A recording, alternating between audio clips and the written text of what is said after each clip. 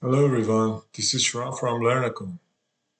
In previous videos, we explored PLC and DCS powerful control systems for individual machines and entire plants. But what happens when we need to monitor and control systems spread across vast geographical areas like a city or even a country?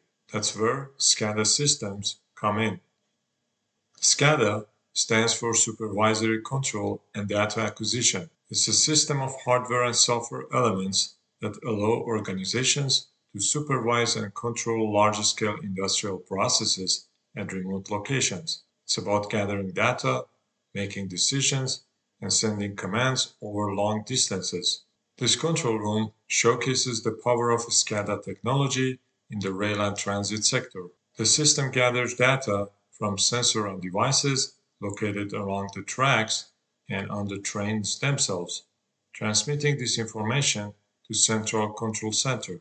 Here, the data is processed and visualized, providing operators with a clear picture of the current state of the rail network.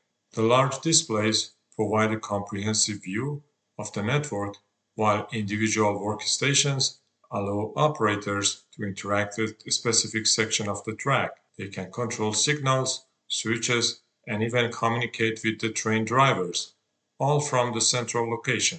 This level of control is essential for preventing delays, managing emergencies, and optimizing the flow of the rail traffic. SCADA systems are made of several key components. RTUs, or remote terminal units, are specialized data acquisition and control units that collect data from sensors and field devices and send it to the central system.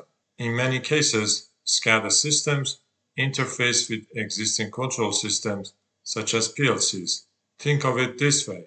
A power grid is monitored by a SCADA system, but individual substations within the grid might have their own local control systems based on PLCs. These PLCs handles the detailed control within the substations, managing transformers, circuit breakers, and other equipments, while the SCADA system provides a higher level view, monitoring the overall grid stability, power flow, and managing switching operations between substations. The HMI provides an interface for operators to monitor and control processes. The central server processes data and manages the overall system. A communication network connects all these components and transmits data between RTUs, PLCs, and the central servers. The historian is a specialized database designed for storing large volume of timestamp data.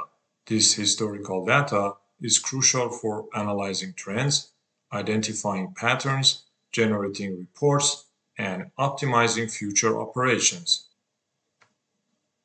So how does SCADA work? It starts with data acquisition, collecting information from RTUs and local controllers.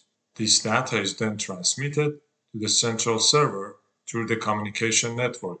The central server processes and analyzes the data and sends control commands back to the local controllers to optimize the performance. Operators can monitor and visualize real-time data and system status on the HMI. SCADA systems allows operators to remotely control and adjust the process based on the collected data. This can involve starting and stopping equipment, adjusting parameters, and making other changes to optimize the process. SCADA stores historical data, providing a long-term record of the process. This data can be used for trend analysis, troubleshooting, and identifying areas for improvement. SCADA systems offer tools for analyzing and reporting on the collected data. This allows operators and management to generate reports, identify trends, and make data-driven decisions to improve efficiency, quality, and safety. Why use SCADA? While PLCs control individual machines and DCS manages plant-wide processes, but they aren't designed for managing geographically dispersed infrastructure. That's where SCADA comes in.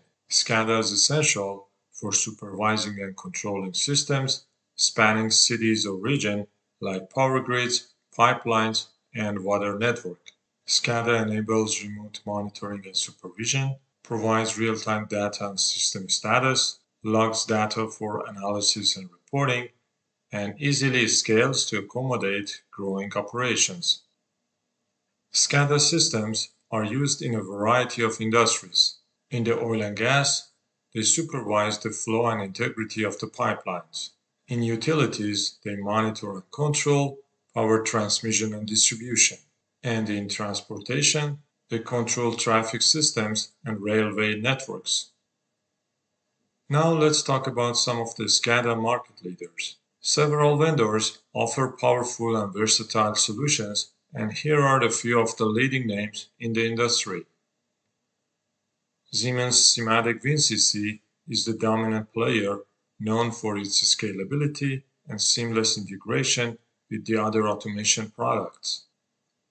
GE Digital's iFix emphasizes open architecture and broad connectivity, making it suitable for diverse applications. And Inductive Automation's Ignition is a more recent entrant, gaining traction for its modern web-based approach, ease of use, and flexible licensing. Okay, so that was a short overview of SCADA. I hope you enjoyed this video. If it helped you to learn something new, please share, like, and subscribe. Thank you, and see you next time.